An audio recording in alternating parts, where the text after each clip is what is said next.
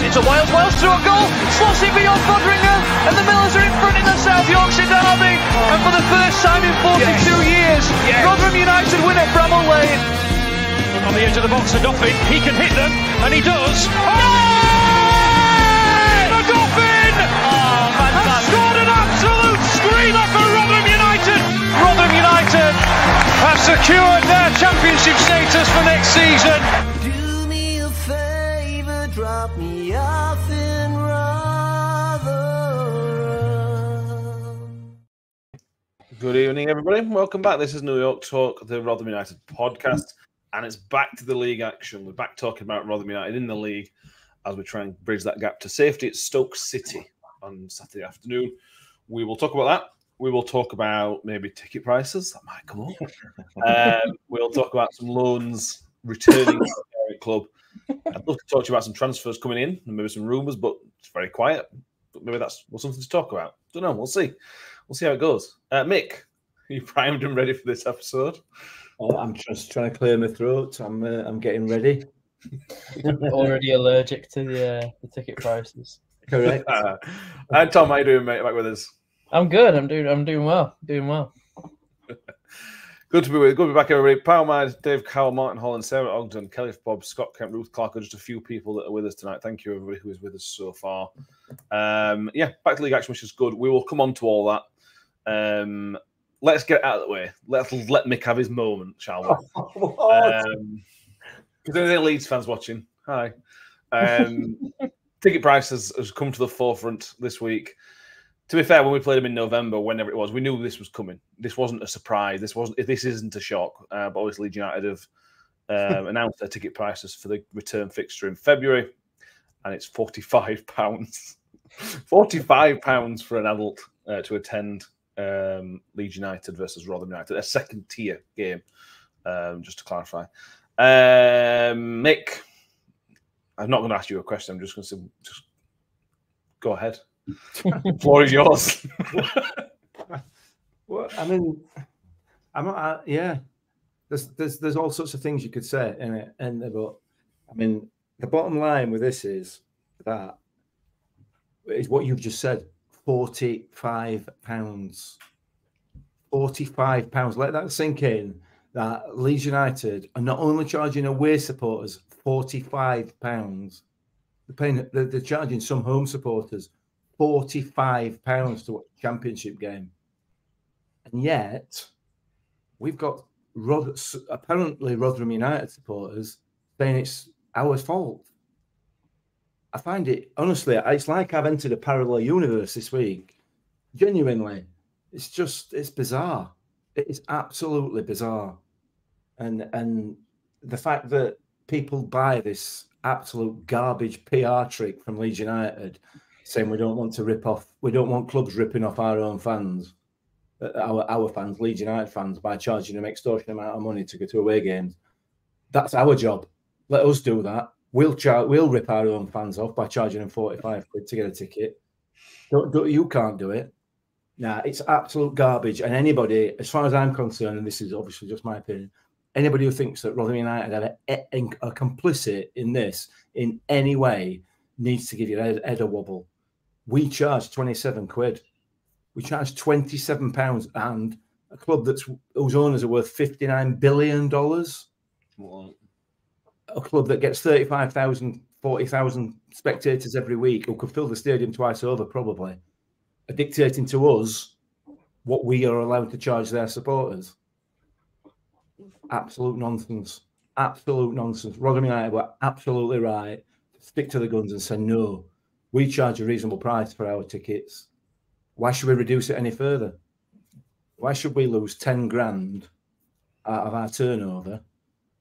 10 grand, by the way, that some of these people are saying it's Rotherham United's fault. We'll still want that 10 grand spending on players' wages that don't exist anymore, because we just dropped ticket prices by £2. Nah, mate, honestly, it's embarrassing. It's absolutely embarrassing. The whole fallout of it, the whole reciprocal pricing scam, it's just embarrassing as far as I'm concerned. Listen, if Leeds United fans want to pay £45, knock yourselves out. Knock yourselves out. But trying to force other clubs into losing money, it's embarrassing. Genuinely, it is embarrassing, and to blame Rotherham United for it is even more so as far as I'm concerned. Sorry, but I just find it ridiculous. Anyway, there you go. We talked about the word reciprocal in November, October, November times. We're not going to go over the meaning of that again because we did go through that. But I think a few things are worth pointing out that according to the we don't know how much Rotherham were asked to lower their ticket prices by, obviously, because that's an internal matter, as it should be. But it's worth noting that we charged Leeds 27 quid, and apparently that wasn't good enough for Leeds United. That wasn't suitable in terms of a reciprocal deal. It's worth pointing out that they agreed £28 with Preston North End. That was an agreed figure between both clubs. So I don't really get the difference, really, that it's okay for Preston to charge them £28, but it's not okay for Rotherham to charge less, and then we have to pay £45. It doesn't really make any sense. Yeah, it's madness. Right, Mick? I don't. The people. I understand people a little bit upset with them because the club could have bowed to pressure, and that means us as fans could have paid less. I understand that. What I do think is quite funny is that Leeds fans think it's okay to pay £45 to watch second-tier football. The people defending £45 to watch Championship football, somebody's going to pay £45 to watch Rotherham United. Just remember that, Leeds fans. Rotherham United you're paying to watch 45 quid for. Tom, it's just crazy. I can't believe it's a thing. This. Yeah, I'd like to odd my turn to Mick to rant some more. I'll have to take a step back for this. Yeah, it's. I mean, I think everyone expected it, didn't they? So it doesn't come as a shock, but it don't make it any less impactful. It's just peculiar. Yeah, and fair play to anyone going, but likewise, fair play if not many people go. You know, it's an absurd price. Not to mention the whole day out. You know, for a lot of people will be a heavy amount. Yeah, absolutely no shame in whatever following happens. What I can't believe is people buying into this narrative that they're trying to look after Leeds United supporters. I just genuinely can't get my head around it. I don't understand it. I would love somebody to explain to me how that is looking after anybody other than the owners of Leeds United. I don't get it, because what it does is it allows them to charge 45 quid for their own supporters as well. It allows them to do that. So anyway, whatever. I saw somebody on Twitter the other day put that it's cheaper. It'd be cheaper to get a flight to Ireland and pay to watch iFollow than it would be to go to the actual stadium to watch it. Which I quite enjoy. It's a good idea. It's a good Ireland day. Yeah. I'll go for it. We'll share iFollow ticket evenly. And we'll spend a day in Dublin watching the game. Sounds like a great plan. Yeah. Decent business as well.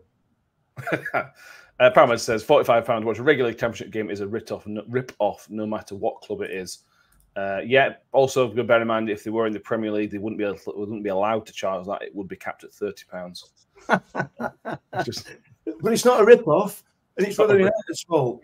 Yeah, you know, I mean, honestly, it's just ridiculous. CJ says nobody should pay that. You're right. CJ says you need to take out a mortgage for Leeds away for all the times. Jack Leeson says I was planning on going to QPR and Leeds, but going to have to choose one. They'll both. Yeah, QPR will be the second highest probably. Yeah. They're particularly expensive as well. They show Soccer Saturday, so you know.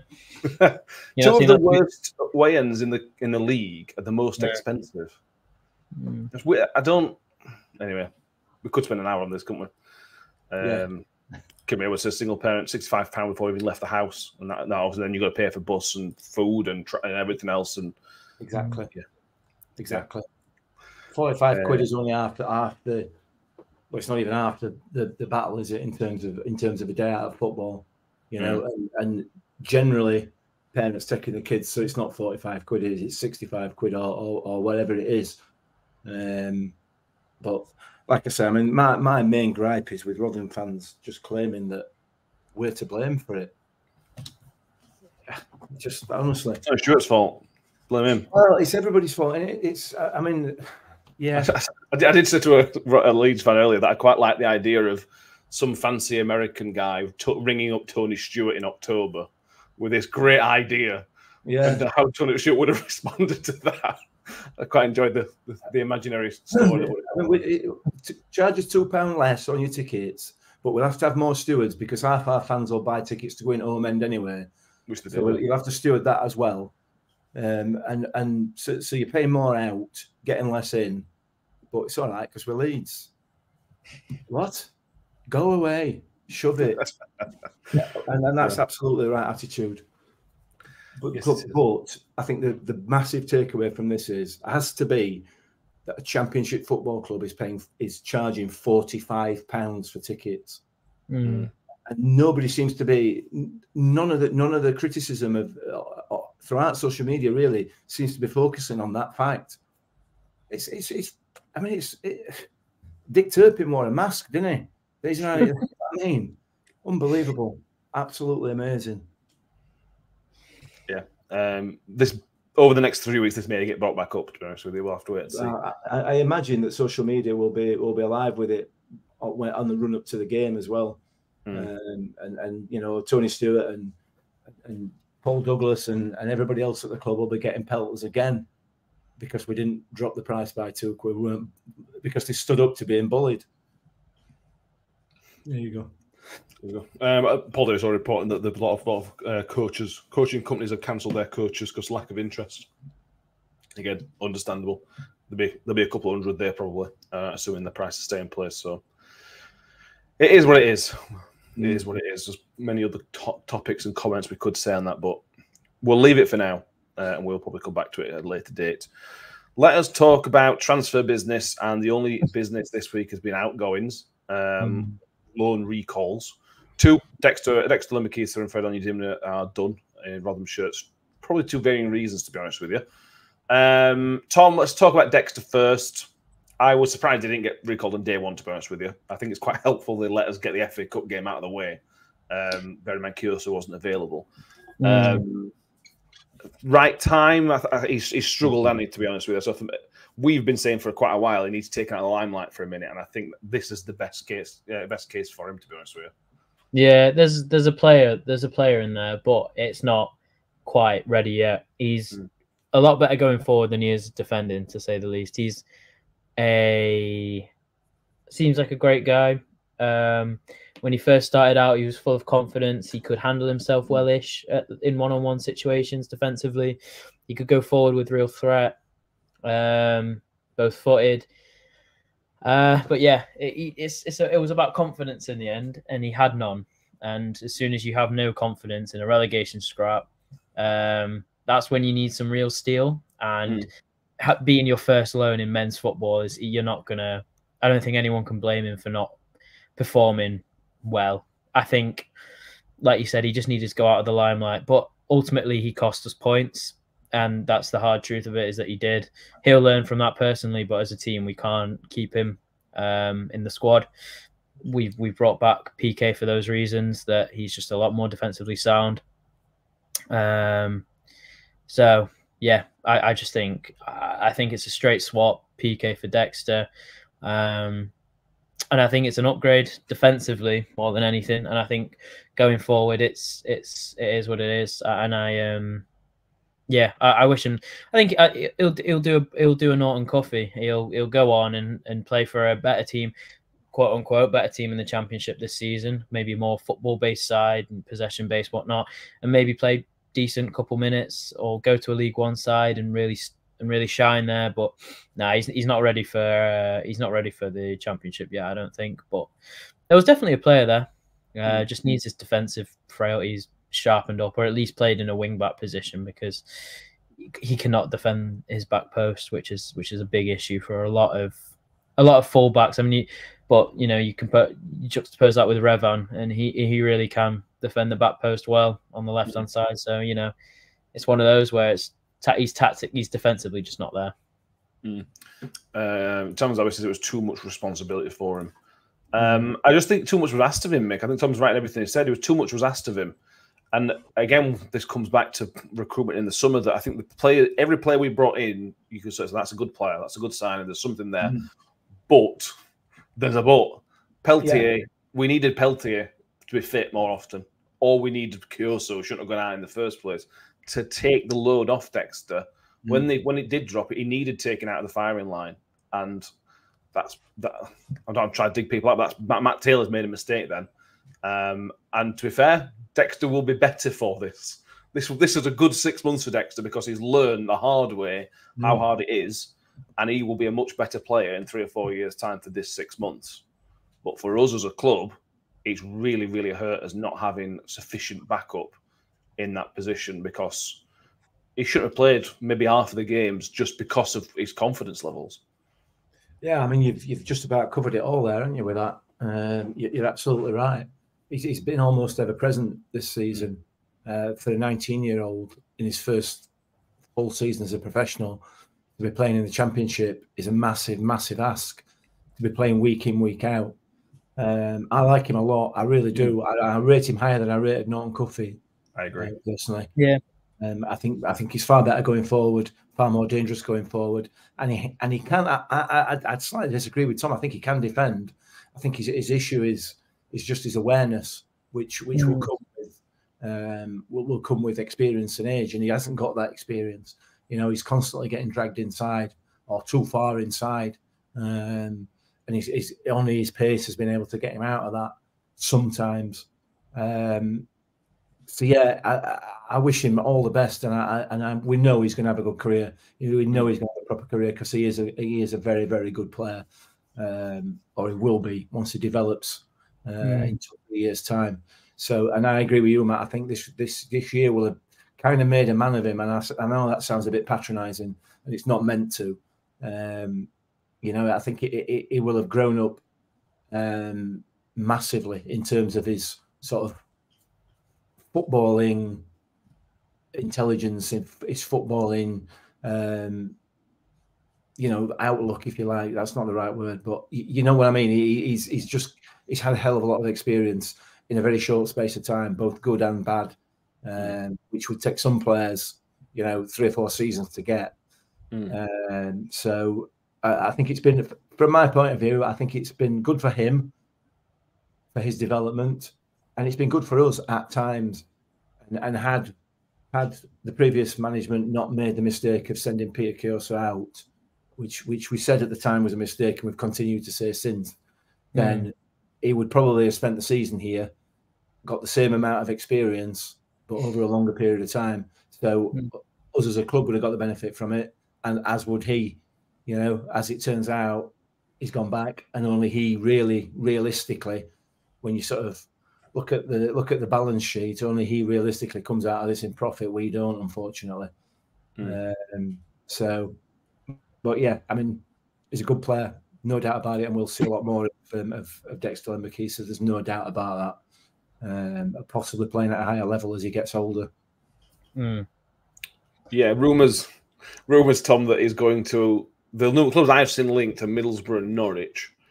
Middlesbrough's less likely now because they've signed Luke Ayling from Leeds, so I think that probably fills the gap. After all the positive things we've said, Tom, it would be a surprise to me to see him go to somebody in this league higher up, to be honest with you. I think that would be too soon. For me, he goes to a Peterborough type in League One who's doing it really well. That kind of, well, that'd be funny, wouldn't it? Yeah. But that kind of club who are moving forward, trying to be progressive, and then I don't know. That makes more sense to me than throwing him into a team that's trying to get in playoffs. So even more pressure on his shoulders.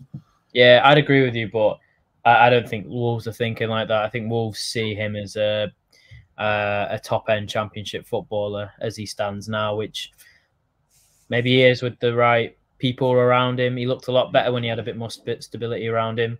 And yeah, I do agree with you, Mick. I think he could defend one-on-ones well. I think you've seen that against Jack Clark and a couple other left wingers. I mean, Mavididi didn't get much out of him. You know, a couple really dangerous wingers didn't get much out of him 1v1, but his positioning was, you know, really, really poor. It suggests a concentration issue then, because when you're playing against the best players, you know you've got to be on it for 90 minutes. You can't have a lapse. But then when you play against Norwich or Stoke or something like that, you have time to switch off because they haven't got those individual players. And Blackburn's another example. Yeah, Games where they haven't got those top players where he was able to switch off, which then costs us goals. Yeah, agreed. And he struggled physically as well. Not legs, but he doesn't have a great body frame for 1v1 duels, which Peltz does have. So and PK to that extent, he got bailed out by his pace, but he not enough. Getting beaten, he get beaten in the air a bit too much and shrugged off the ball a bit too much. But absolutely, as a wing back, you can see him doing good things. I don't know how Norwich play. I don't know how. I mean, in that Borough team, maybe he works a little bit better. But like you said, they just signed Luke Ayling, so probably not. I agree. I can't see him going to any Championship side in a playoff position. Maybe a Stoke. Maybe I don't know. But yeah, agreed. You definitely need some confidence in a lower League One-esque club. Absolutely. Jack Lisa said any 19-year-old player would struggle with the amount of pressure we have to soak up defense. I would add in there defensively. It's just natural. Yeah, of course it is. Yeah, absolutely. Shirley says Dexter was clearly better with someone in front of him in a 5. He was exposed. Hopefully PK back allows more of attacking and switch to a back 4. Let's see. Let's wait and see. Emma just wants to pop in and say positive news. We still have Victor. That's right. Mixed advent calendar. Not Advent. Advent's a Christmas thing, isn't it? Yeah, but the advent of another 3 or 4 months with Victor is number 1, I guess. Yeah, still here. 11th of January is still here, so it's good news. And no rumours. No rumours at all. Soon. Let's move on to the other loan situation. Shelley says we let Fred goes back to Luton. Surprising, given our lack of players. Injury must have been worse than we thought. There are a few things to look at in the Fred situation, Mick. It reads as if we've requested to send him back. Now, I don't know if that's true, but that's how everything comes across in our statement, Luton's statement, every article I've read about, for example, on Paul Davis. Thoughts on it, Mick? Because Fred has been our only real creative outlet. He has his serious defensive issues. He's got massive question marks, but it was the only player that you give the ball and something might actually happen. And we've looked at since he's been out. Yeah. Reading between the lines, it suggests that there's been either a fallout or an attitude issue from Fred. Whether that's right or not, nobody knows, obviously. But reading between the lines, that appears to be what it is. Whether he just didn't want to be here, whether he is actually injured, whether he hasn't got the stomach for a relegation battle. I'm not sure.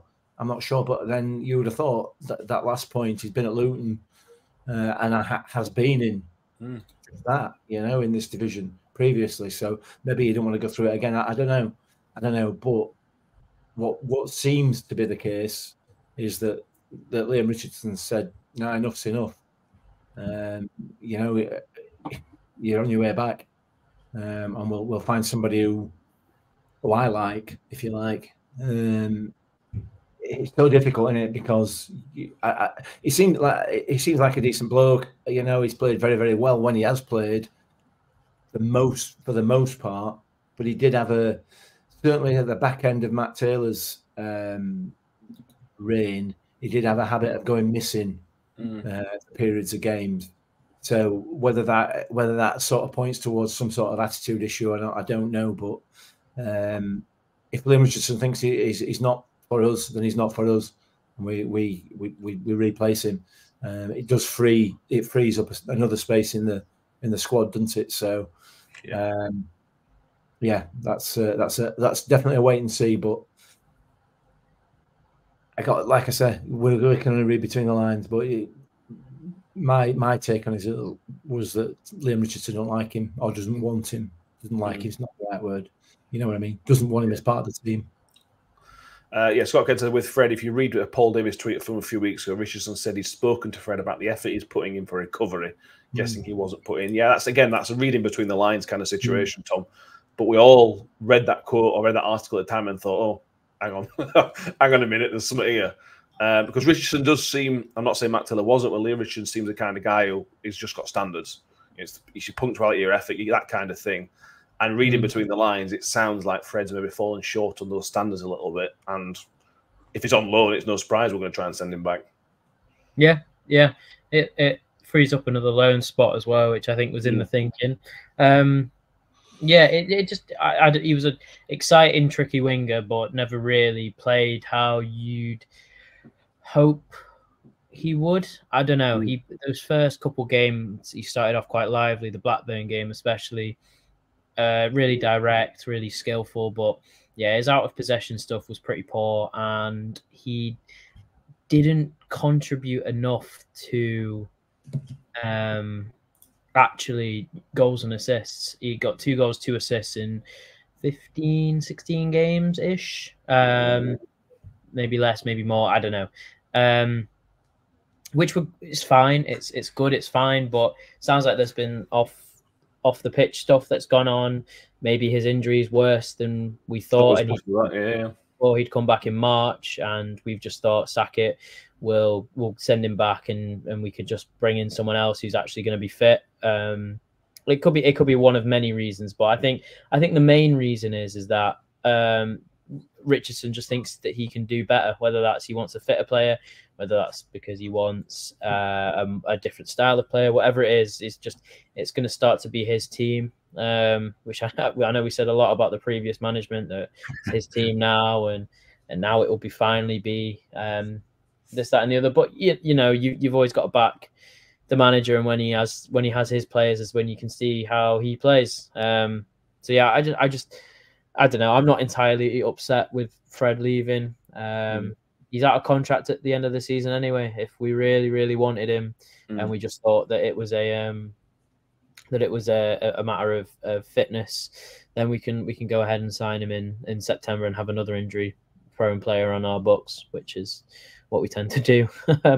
Yeah, he's a good player. He's exciting, tricky, pacey to an extent. He fits the bill in a lot of ways. But I think we wanted a Chio replacement, and we didn't get it with him. And no. I think we might be looking for a bit more of a direct player. Who knows? It's interesting that if he's out of contract at Luton at the end of the season, and he's thinking we're going to go down, and he's going to be wanting to try and get himself another championship next year. In which case, he wants to be playing higher up the championship. So perhaps he's looking at getting a loan out somewhere else within the championship from Luton. Maybe that's his thinking. There could be so many reasons why why we've asked to recall him, but I think, like I said, I think the main one is just that he doesn't fit the plans. Because I think if he did, we'd keep him, and he doesn't. So get rid of him, get another loan in who's going to fit the style of play, and crack on. Yeah, actually, if Fred was better through the middle, he looked more dangerous. He did at times, to be fair. Yeah, I'm with you both. I'm not devastated. It would have been nice if I'd have been kept him and he's on form, but you can never guarantee that form. And that's the problem with Fred. That's the big problem with Fred. You can't guarantee that form, can you? So that's the loan situation done with, I think, for now. We've got 2 more loans in Appiah and Revan, as Jack Leeson says. Appiah's not gone back, Mick, and that's a concern to me because he's clearly not fancied. He didn't want to play him. Otherwise, I don't think he started a game under Liam Richardson so far. And when he has come under Liam Richardson, he's not been very good. He had 2 or 3 good games under Matt Taylor, and we are talking 2 or 3, only 2 or 3 good games. I'd keep Revan. I would definitely keep Revan. I like Revan. Yeah. But right now, what's Appiah bringing to us? He can't play in a 3-5-2. He's not defensively good enough to play in a 3-5-2 as a wing back. You're not going to play him as a striker. I suspect we can't send Appiah back, to be honest with you. That's my guess. Depends what Liam Richardson's plans are, doesn't it? Because Liam Richardson's currently hamstrung by the fact that we've got 1 fit centre half at the club. True.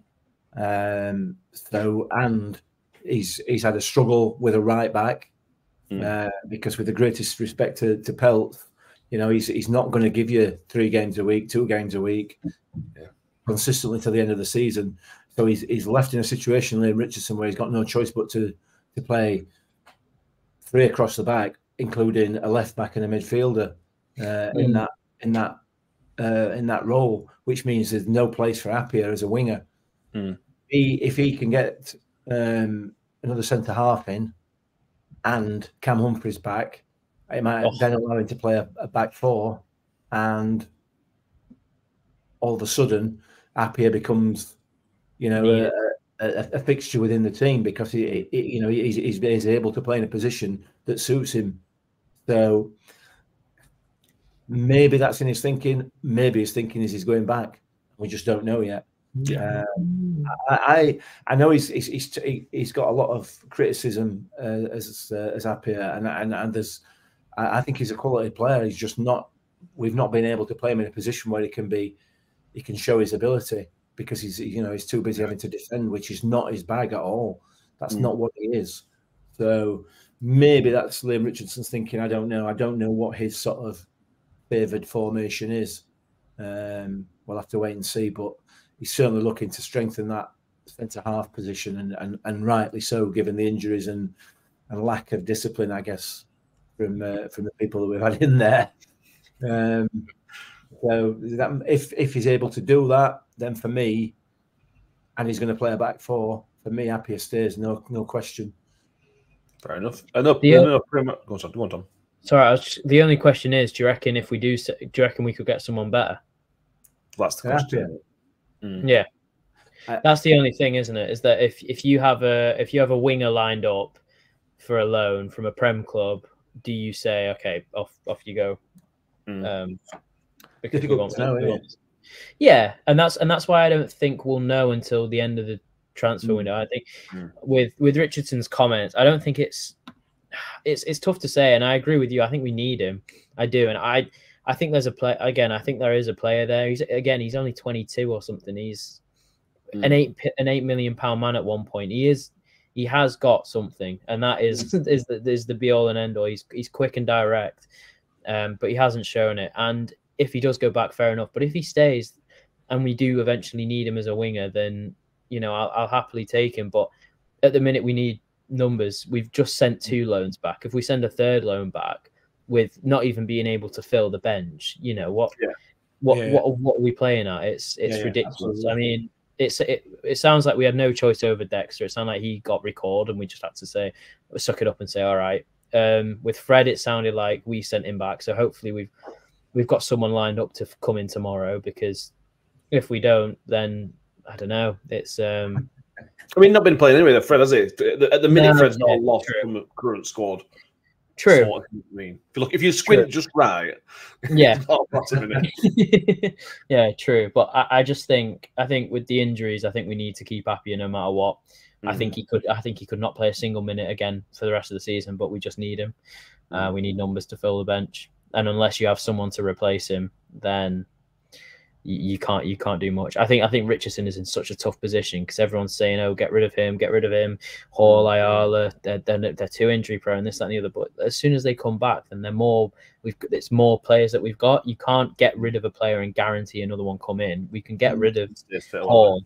Yeah, we can get rid of Hall and not bring in anyone, and then we've got one less player in the entire squad rather than.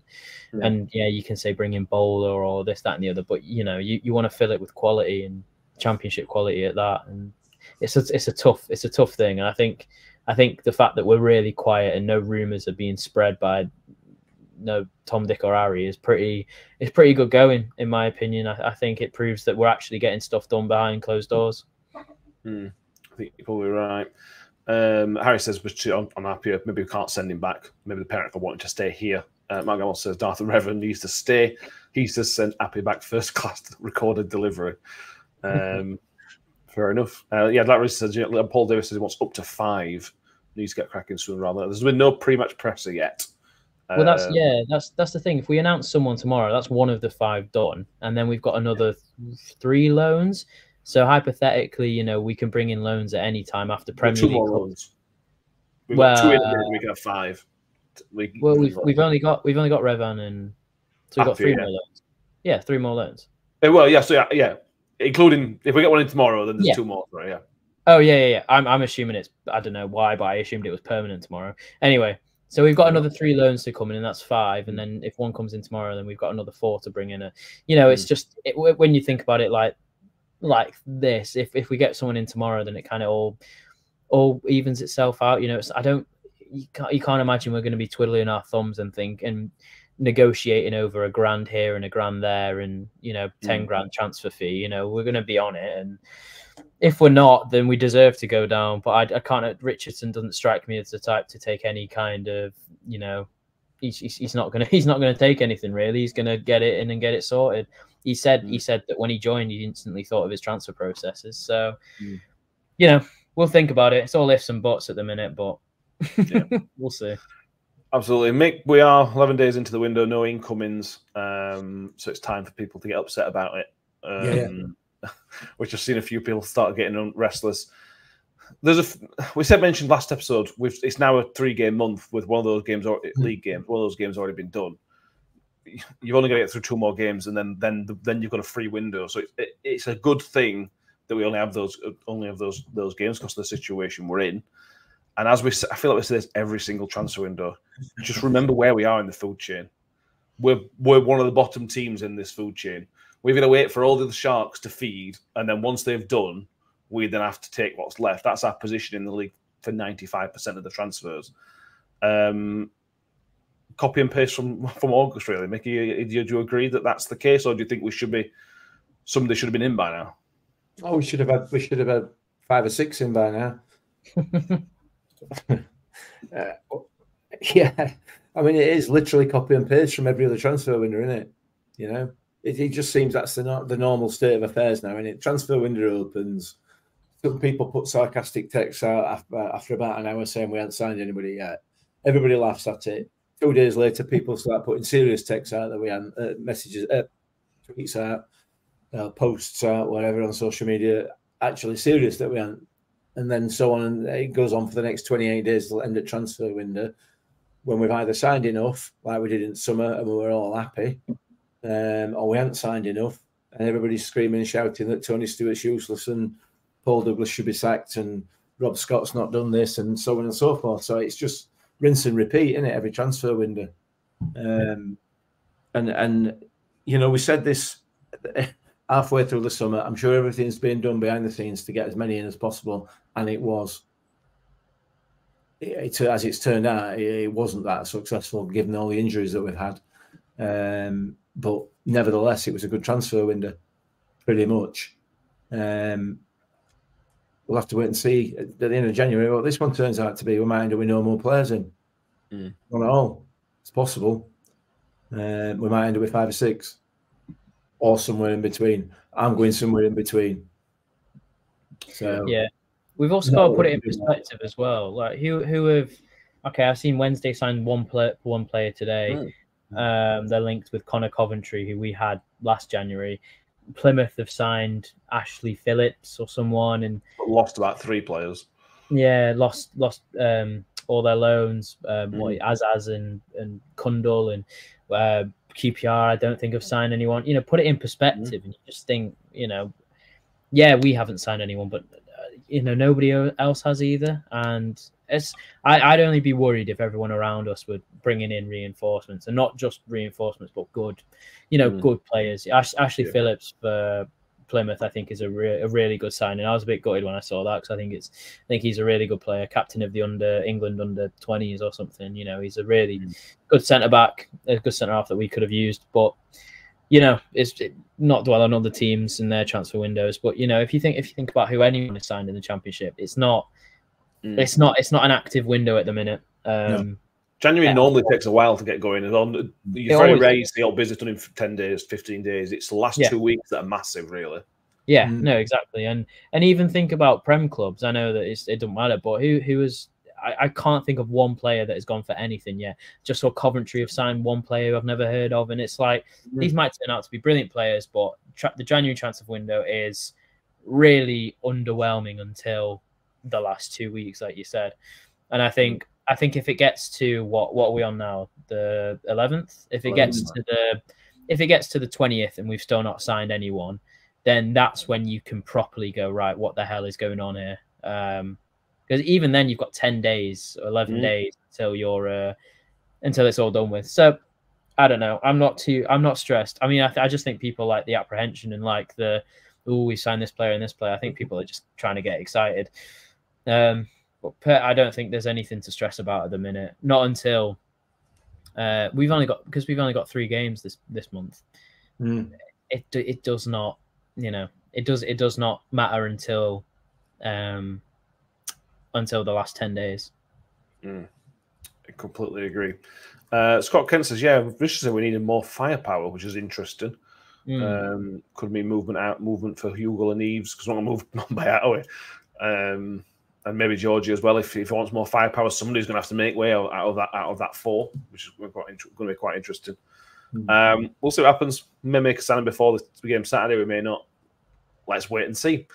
Let's move on. Let's talk about the Stoke game. Let's start with Mick's favourite bit of the show, referee watch. If anybody's not seeing the tweets that we put out earlier in the week, I am very, very sorry to ruin your afternoon/morning whenever you're listening to this. For the first time this season, we have our old mate Keith Stroud is the referee for Saturday afternoon. To be fair, we've done really, really well to last until the 13th of January to not have him. So that's a positive, I think.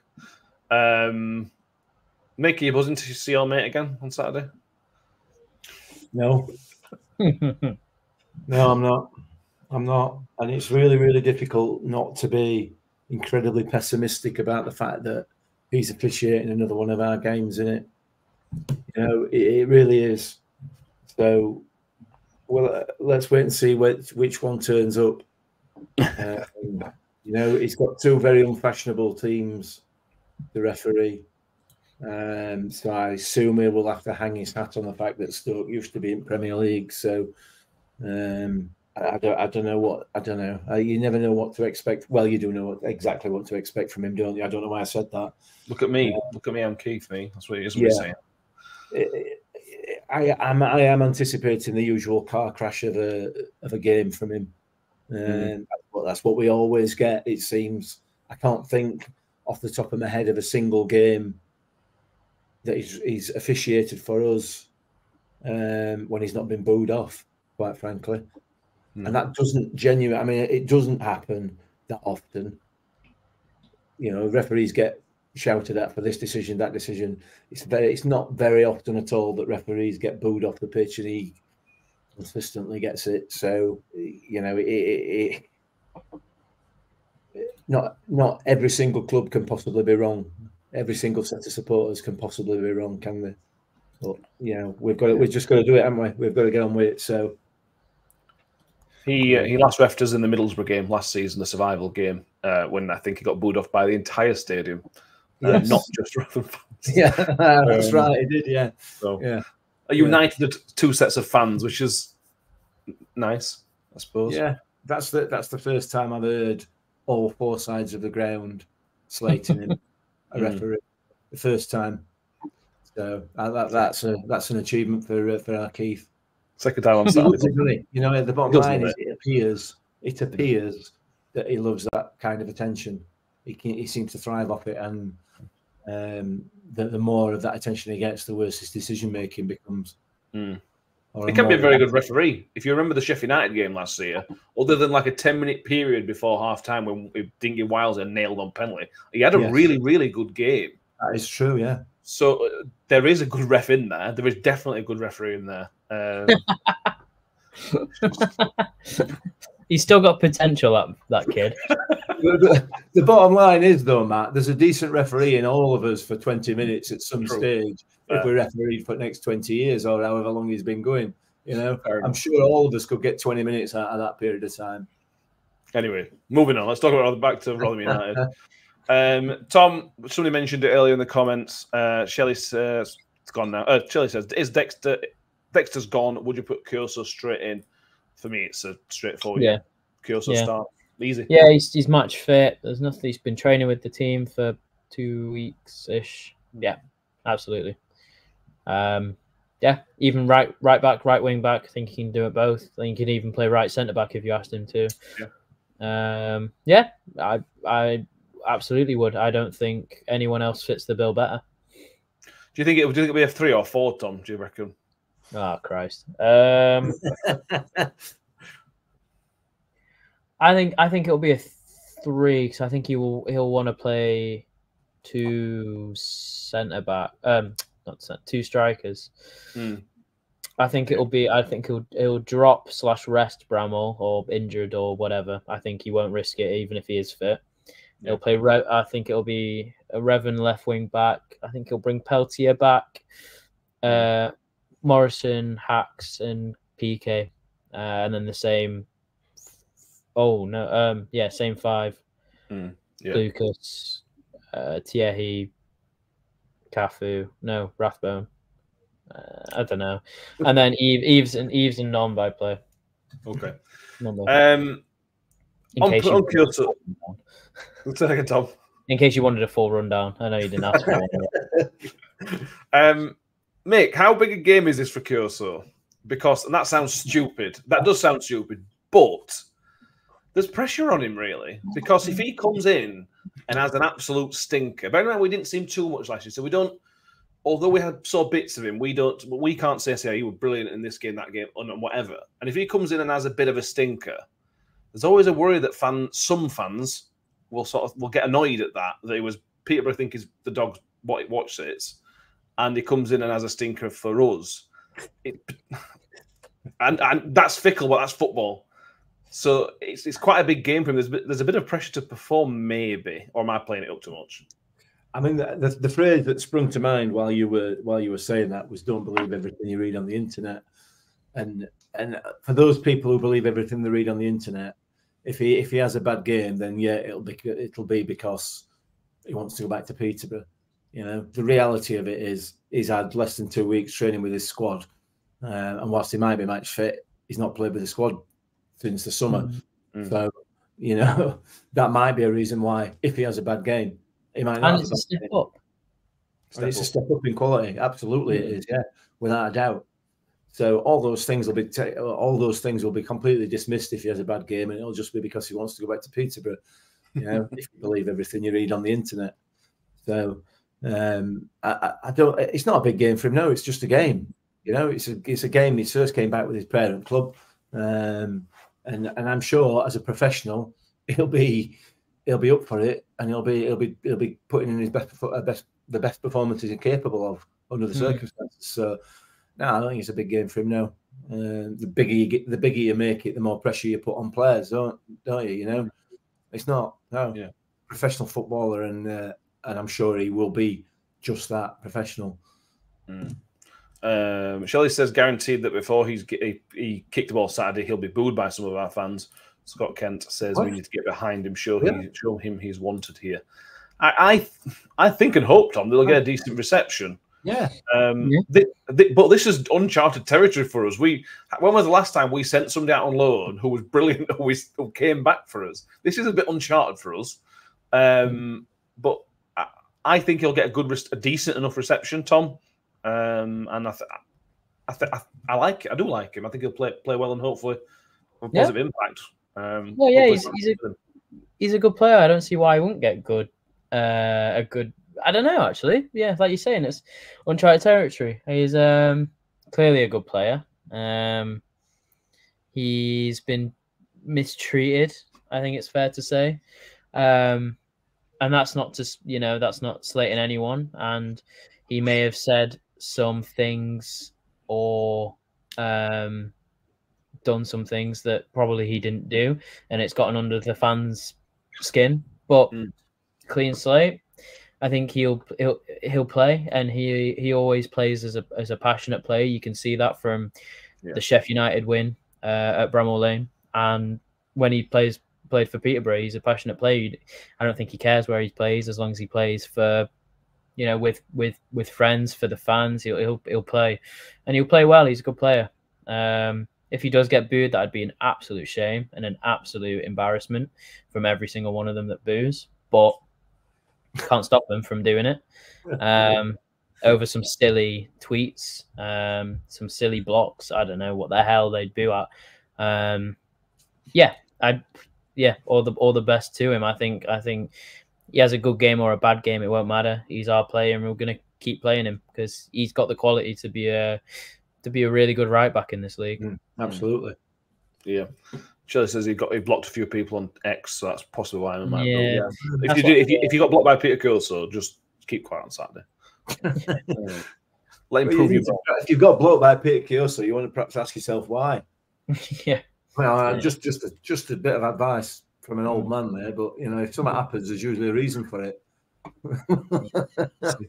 Hopefully, he has a belting game, and then we can all put this whole Peter on Saturday afternoon. Let's wait and see.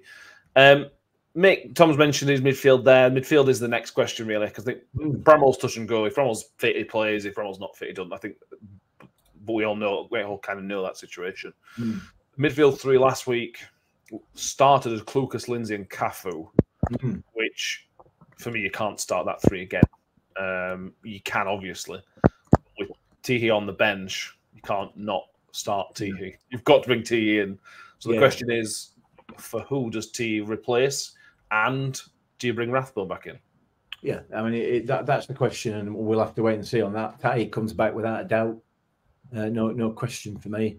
And then Sam Clucas, I don't think you can rest him. Depends on his injury situation, obviously. But the last couple of games, he's been absolutely awesome. So for me, those two are an absolute nailed on. Who's sorry? T and who's sorry? And Clucas, Sam Clucas. So the next one is who else? Who goes in there? Is it Cafu? Is it Rathbone? Is it Lindsay?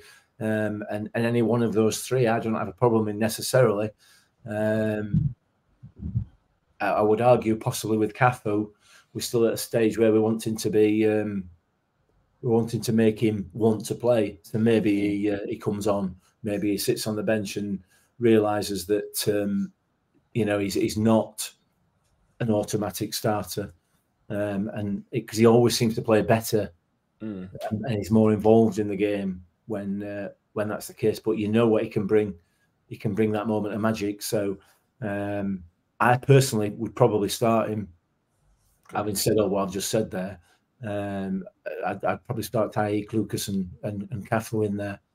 Because when you look at those 3 in terms of the amount, the quality of those 3 players on their day, it's just absolutely awesome. So, and then you can bring Ollie or Lindsay Lindsay on a little bit later in the game to start kicking a few ankles. Yeah, true. Shelley says he thinks Ollie, Clucas, Teehee or has to be all day long. He says it's Clucas or club, which is interesting. Yeah, of course, see him having an impact. Ollie's been bang off it recently. Bang off it. Like, he's been off it, Tom. There's no two ways about it. Ollie's been well off it recently. This time last year, it'd be unthinkable to be even having a conversation whether Rathbone should be starting or not. It was just the first name on the team sheet. But since Matt Taylor's left, all his performances have dropped significantly. He didn't particularly help himself last Friday against Fulham with a couple of moments where he should have done what looked like obvious things, and what for Ollie seemed to be bread and butter normally. He wasn't doing them. But he's that kind of player that could just switch it back on, and then he's back. So it's almost an impossible thing for Lewisham to pick, really, because if he picks him and he's rubbish, then he shouldn't have done it. But if he doesn't pick him and he comes on as a storm in 20 minutes, then he should have played from start. What's your midfield 3 looking like? I drop Rathbone. I think his touch is not there at the minute. I think he's run himself into the ground. I think his injury is a case of overrunning himself, and I think he needs a break. I think he runs a lot. Perfect, fine. Do off the ball stuff, which is brilliant. Which most of the other midfielders cannot do. That's fine. But when we get on the ball, because we defend so deep and we have so little possession, we need to be careful with the ball. We need to be more composed with the ball. We need to just be cleverer with the ball. And I just think CAF gives us that Ollie doesn't. He's a lot more careful with the ball. I mean, he plays forward passes. He recycles well. He just seems like a better fit at the minute. And that's not to say that Ollie won't come back in and storm it. He probably will have fantastic game on Saturday and start and score 2 and get 3 assists and all this, and then But I think he's been asked to play a role which he's never done before, in that he's been asked to play almost behind the strikers kind of role, and picking his off the ball running is fantastic. His movement, his harrying of players, his is great. It is great, and he has moments where he's got. I know he hit the bar against Blackburn, but again, that Blackburn game was just another case of you give the ball to Ollie and he'll lose it, and we can't have that when we have so little possession and we defend really deep. We need to have players like the likes of Sam Clucas and Kath who keep the ball. They just know, they just keep the ball closer to them, keep it ticking over, and it's the same with Thierry, and it's just yeah, we're asking him to do a creative job which he can't do, and it's a shame. We don't have that right balance yet, and honestly, I think that's one of the key areas where we need to bring in a player. We need creative players in this team, and we're asking players like Ollie Rathbone to be creative when he's never really been creative. He's been, when you look back at that League One midfield, and it was Barlasser, Wiles, and Rathbone, he was the least creative out of all 3 of them when he was when they were in there. You know, Barlasser obviously being the prime example of a creative player. Wiles was the goal scorer from them 3, and Rathbone did the dirty work. And now he's been asked to, if we would have kept that same dynamic the whole way through, then we might see a different Ollie. But and we might see a different Ollie again if we do go back to that dynamic. But right now, I just don't think it works. I think his touch just isn't there. It seems to bounce off him and be a pass to Nombe when it should be a close control into his feet, and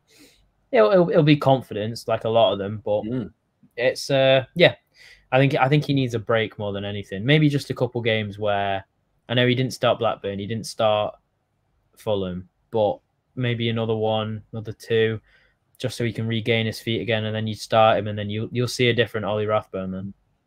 It also takes time with the new manager. I think Matt Taylor, one thing Matt Taylor did very well was get certain players ticking, and he got Ollie Rathbone ticking. Like Ollie Rathbone was better under Matt Taylor than he was under Paul Ward. So when then Matt Taylor leaves, he's got to learn to play under a manager. He's got to understand what the manager wants and things such as that. So there's potentially that as well. That he's learned to play for a new manager as well. Go on. I was just going to say, safe to say that even if we bring in another centre back, Hacks is in that midfield. Clucas, Thierry, Hacks, and that's without a doubt. I think that's our best midfield, but you can't do that at the minute. Oh, you never know. You never know who comes in Friday. If we send a centre back Friday, Hacks can play. Hacks can then move in there maybe. We'll see. We'll see. Know. Yeah, we're getting some maybes again. Farmwood says Ollie used to run into those spaces with Barlasser to pick him out. We lack creativity in midfield, and then you watch Barlasser play like he did against Chelsea. My God, yeah, he was sick, doesn't it? Way too good. It makes you wonder how he was at us up until last year. And they got him for £1 million or whatever it was. Absolute robbery. Absolute robbery. And Borough fans still don't particularly like him, I don't think, as well. They don't know what they're talking about. Yeah. No. Yeah.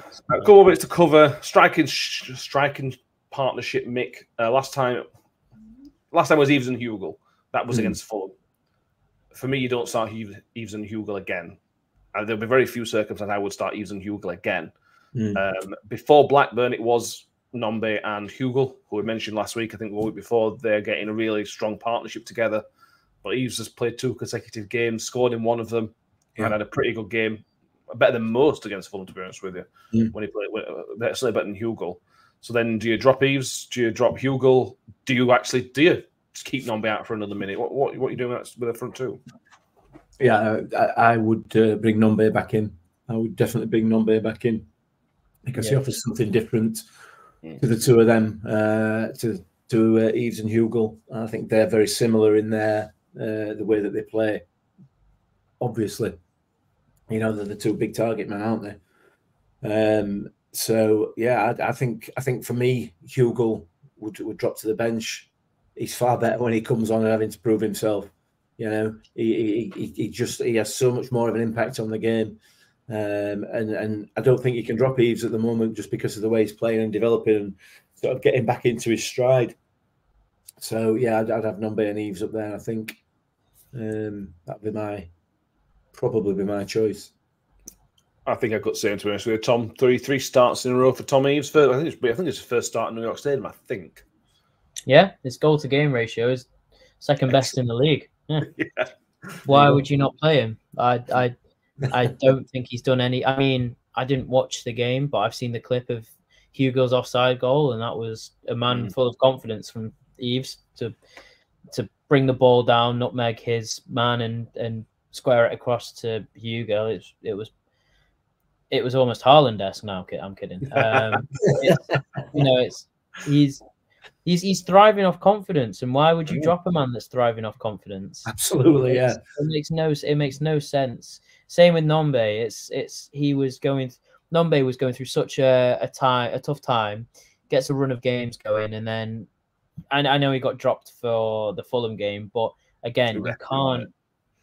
Yeah, you can't not play players who are thriving off confidence, especially when we lack it in so many departments.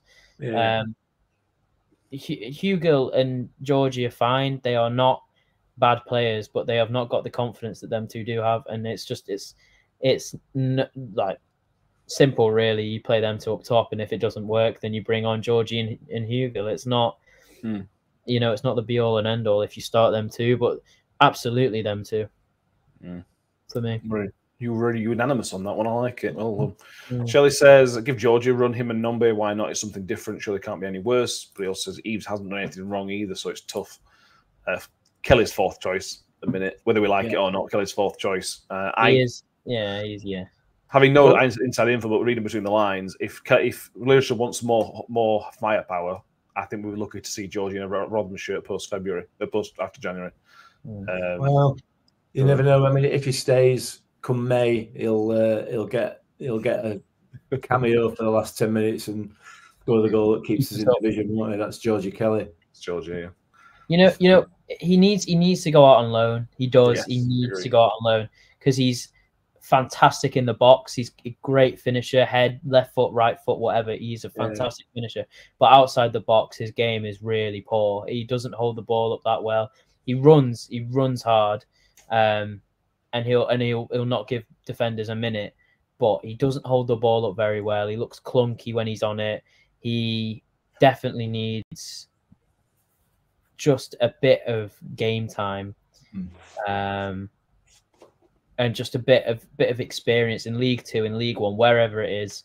Bit of games, bit of a run, and he'll score. He will score for whoever he goes to. He'll score a hatful in League Two. If he goes to League Two, he'll score 15 between the seasons. He'll score loads. Yeah. Pre-season against Mansfield, and Mansfield are now second or third or whatever, and he scored 3 against them. And him in League Two would be a menace, and that's why if he gets a move to League One, League Two, he will score a lot.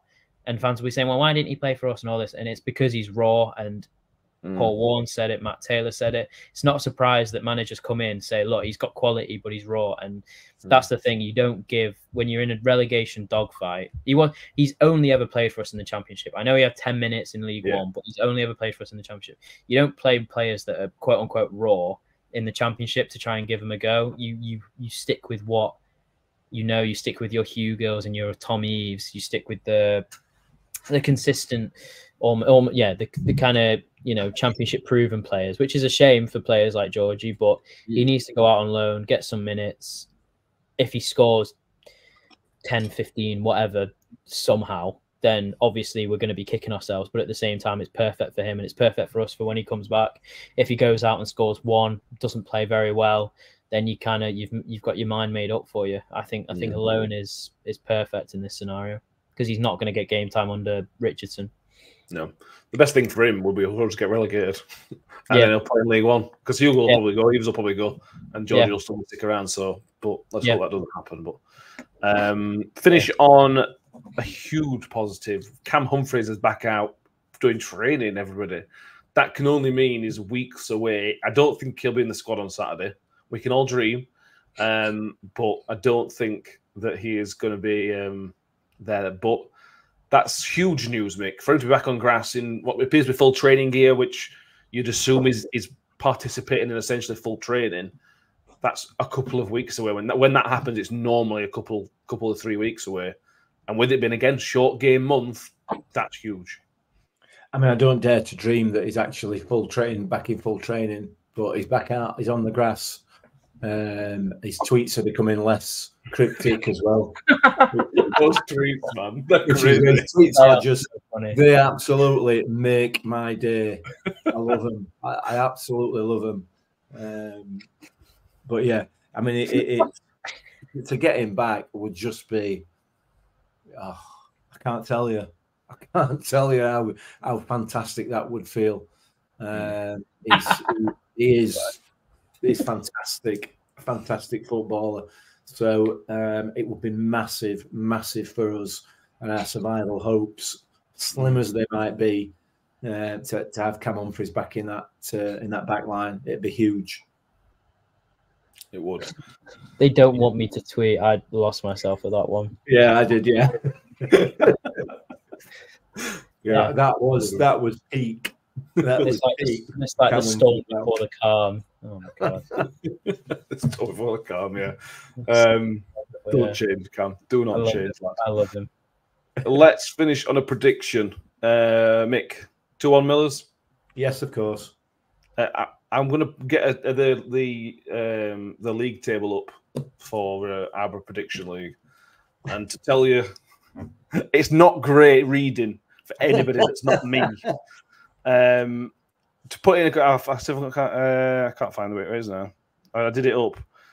Second place is Joy. Put about 5 predictions in, but she's second place in the league. I'm top with, I think, 15 points. Joy's got, I think, 6 points. So how the point system works, if you get a correct score, it's 3 points. Correct result. Is that right? 1 point. I have no idea. I've never done correct results, so I don't know. You've got one. Me and Mick are playing with our hearts, not our heads. Yeah, not our heads, mate. It's the same, you know. Yeah. You're just playing with your head. It's not a game, you know. It's not a game. This is a way of life. Yeah. Yeah, you don't know where you are in the league, Tom, but you're playing your cards correctly based on your position. Am I bottom? Yeah, I think so. I think you joined bottom. Where am I? Here we go. Hang on. You have to wait. You have to wait now for this. No attention. Can you feel the tension building? No. So I'm top with 16 points. I'm Joy's second with 5. Yeah. See, you're just playing to win. What does the winner get? Respect. Yeah. Mick, you are third with 5 points also, but you've predicted more games. Danny also has 5. Has predicted the games. Tom, you've only predicted this will be your 6th prediction. Okay. You're on 0 points, mate. Yeah, no, I'll take it every day. But on points per game, Joy is storming away with that, to be honest. Really. Right. So Mick 2-1 again. Yeah. Tom, what is going to prediction be? Your first 3 points this season, Tom. What's the score going to be? It's at home, right? Yes, thankfully. 2-1. 2-1 as well. Yeah. Okay. I will go just a draw. I'll go 2-2. See what's the fun? There's no fun in that. Yeah, absolutely. That's the whole. I've never predicted us to not win. Therefore, I'm on 0 points. I mean, it's not really my fault, is it? What do I come on and say? Yeah, I think we're going to get battered 3-0. Anyway, give me my 5 points on the leaderboard. I'm going for the win. The league win. Chris Tether says 3-1. Harry says 2-1. Jack Leeson says 2-2. Powermad says 1-0. Stroke a pen in the 90th minute for nothing, and a player is sent off for Sky. Stoke pen. 1-0 Stoke pen in the 90th minute. Sorry, apologies. I misread that. So you think Stoke? Yeah. Keith's going to give him a penalty at 90th minute, and the guy plays off for nothing. Got you with your Powermad. Yeah, for Sky. Yeah. Martin Holland says 1-0 to us. CJ says 2-1. Kimmy Wood says a draw. Nick Leeston says I'm going to lose 3-1. JC says 2-1 to the Millers. Phil says 1 point may not be enough. Not enough, may as well go for it. Big game. All big games. Let's hope we can bring that points gap down. Anything else, boys? We've gone longer than I thought, bear in mind. These shows are only quite short, these previews. Yeah. Tom's been going on all night. know. This is, yes, I have. I was trying to think in my head if Mick's rant lasted 20 minutes and it didn't at the start. So I was trying to find a way out, but I think I have. Anything else, boys, we want to quickly mention before we wrap it up? No, just God bless Cam Humphreys. Correct. Correct. Keep him safe at all costs. Yeah. Make sure you subscribe on YouTube if you haven't done already. There is scout report is up from the Stoke from every step along the way. Michael from every step along the way. We have a chat about the first 2 games we played against them this season and the change of manager and everything else they've had this season. So that's a good 10-15 minutes so for you to watch to get a bit more preview from the Stoke side. We will be back on Saturday evening, which will be the instant reaction. I've been worried for a minute there. I thought I was doing a podcast on Saturday night. No, but the instant reaction will be up Saturday night, which will be me, Mick, hopefully Danny as well. I assume it's going to the game. So me, Mick and Danny will be around. Say hello. Come and say hello. Make sure you've subscribed and like this video as well. If you're on YouTube, if you're on iTunes or Spotify, follow on or subscribe, depending on what way your provider wants you to, and give us a 5-star. I've got loads of like 60+ 5-star ratings on Spotify. So thank you all for being on there. If you haven't done already, please give us a 5-star, and only a 5-star. Don't give us a 1 or anything like that. That'd be ruined. That would ruin a score. So please give us a 5-star rating if you haven't done already. Unless the full next review will be Sunday, obviously. Mick, thank you very much for being with us tonight. For spending an hour and 12 minutes, as it will be, with us. You're more than welcome. Thank you very much, Tom. As always, mate, it's a pleasure, mate. Thank you for being with us. Yeah, it's been fun. Sorry for rambling, but you know. Okay. Don't worry at all. Thank you all for being with us. Appreciate your time. We'll see you next time. And as always, up the Millers. Up the Millers. It's a wild through a goal, slots it beyond Fodringer, and the Millers are in front in the South Yorkshire derby. And for the first time in 42 years, Rotherham United win at Bramall Lane. On the edge of the box for Doffin, he can hit them, and he does. The Doffin has scored an absolute screamer for Rotherham United. Rotherham United have secured their championship status for next season. Do me a favor, drop me off in Rotherham.